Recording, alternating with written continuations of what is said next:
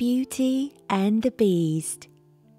Once upon a time, there was a merchant who had 3 beautiful daughters.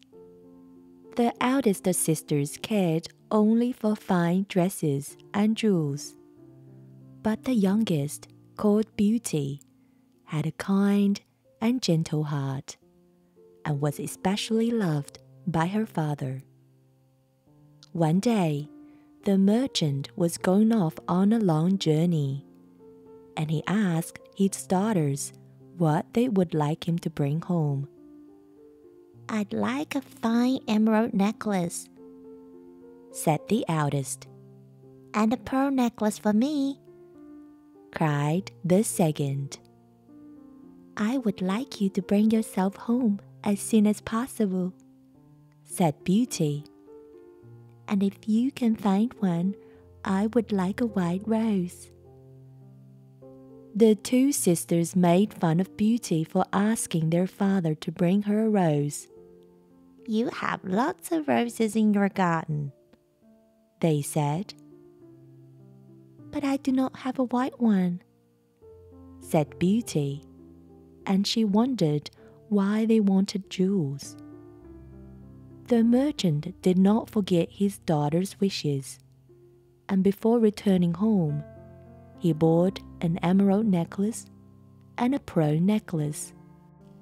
But nowhere could he find a white rose for Beauty, for it was winter, and snow was falling. As he was nearing home, the merchant missed his way in the snowstorm and could not tell where he was. Just as he was about to turn round, he saw lights ahead and soon found himself at the door of a great castle. He hoped that they would offer him shelter for the night, but as he went to knock on the door, he saw that it was open. Not a servant was inside, so he went inside. In the great hall, he found a splendid supper laid out. He sat down and enjoyed the feast. In the corner of the hall was an open door, and when he looked in, he saw a bedroom that looked as if it had been prepared for him. The merchant was very tired, so he went to bed and slept soundly. In the morning, a fine suit had been laid out for him to wear, and a hearty breakfast awaited him in the hall. He would have liked to thank his kind host, but still the merchant saw no one. As he walked through the garden on his way to the stable to collect his horse, he spied a beautiful rose bush covered with white blooms. Thinking of his daughter and her request, he reached out and picked a single rose. Suddenly, a terrible row sounded from the bushes, and the huge, ugly beast sprang out. "Who is stealing my white rose?" he growled. The poor merchant trembled and could barely speak. "I did not mean to steal. My daughter has begged me for a white rose, and this is the only one I have seen." "It is my favorite rose, and anyone who touches it must die," said the beast. "But I will let you go if you promise to bring me the first thing that runs to meet you when you get home." The merchant agreed, and as he made his journey home, he hoped that it might be the cat that came out to meet him and not his beloved dog. But as he approached the house, it was his little daughter, Beauty, who came running towards him. He turned so pale that when she saw her father, Beauty thought he must be very sick. He gave her the white rose and took her hand. He told her all that had happened to him and the promise he had made to the beast. But I will never, never give you up, Beauty, he said. You must keep your promise, father, said Beauty. Perhaps he will not hurt me. So they prepared to return to the castle. They rode silently through the forest, for they were too sad to speak. At the castle, they found the front door open and a meal laid out in the great hall. Only this time the table was set for two. They sat down, but Beauty and her father could not eat. Then, at 9 o'clock, they heard a great row, and the beast appeared.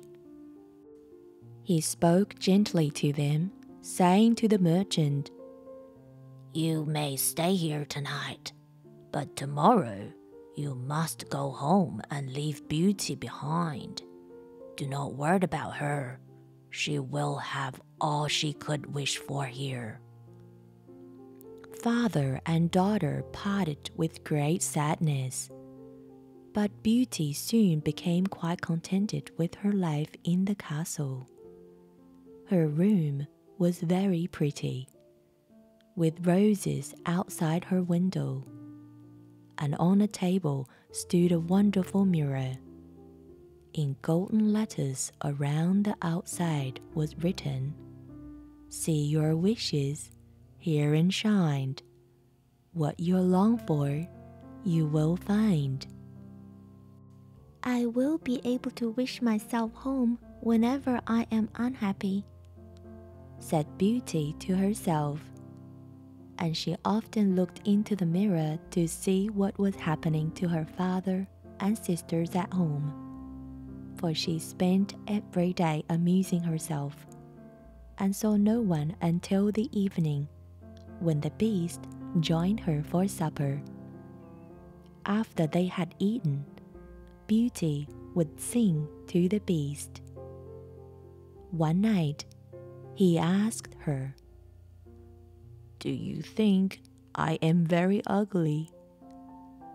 His voice sounded so sad that Beauty found it hard to answer him. You have a very kind face, she said at last with a sigh. But you really are very ugly. A single tear ran down the beast's cheek, and Beauty felt so sorry for him. I do like you very much, she assured him. Then will you marry me, Beauty? Oh no, I could never marry a beast, sobbed Beauty. She went to bed very sad, and looking into the magic mirror, she asked to see her family again. The mirror painted a picture of her old home, and in the corner, Beauty saw her dear father lying ill in bed. Next day, Beauty could neither play nor work, and could only wait until supper time came, when she could ask the beast if he would let her go home for just 1 week to visit her father. If you go, you will never come back to me, said the beast. I promise you I will come back in a week, dear beast. Let me go, pleaded Beauty. Very well, he said. But take this ring with you, and if you ever want to come back, put it on your finger when you go to bed, and in the morning you will find yourself here in your own room. That night, Beauty looked into the magic mirror and wished herself home. She fell asleep on her bed, tightly clutching the ring. And when she woke, she was in her father's house. He wept with joy to see his little Beauty again and began to get well. At the end of 1 week, Beauty could not bear to leave her father, so she broke her promise to the Beast and stayed another week. One night, she had a strange dream. She dreamed that she was back in the Beast's garden, wandering about. As she came to the white rose bush, she found the poor Beast laying on the ground, and he looked as if he were dying. As she ran towards him, he cried out, "Oh, Beauty, you have broken my heart, and I shall die without you." Beauty woke up from her dream and so longed to see her dear Beast again that she reached out for the magic ring and slipped it onto her finger. When she next awoke, she found herself back in her pretty room in the Beast's castle, just as he had told her she would. Remembering her dream, Beauty quickly ran out into the garden to see if he was there. When she reached the white rose bush, she found the Beast lying so stiff and quiet that she thought he was dead. "Oh, my dear Beast," cried Beauty as she threw her arms around his neck. "Please don't die, for I have come back to take care of you, and I will marry you, for I love you with all my heart."